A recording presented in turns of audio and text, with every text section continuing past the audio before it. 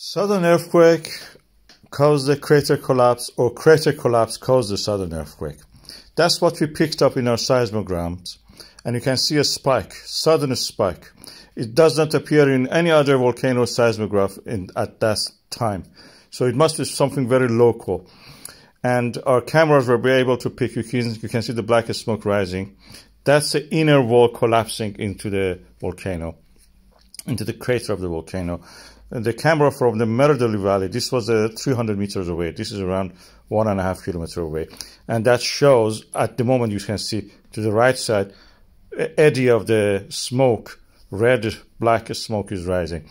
That is a collapse. We picked it in our seismogram. We can see it now, the effect on real.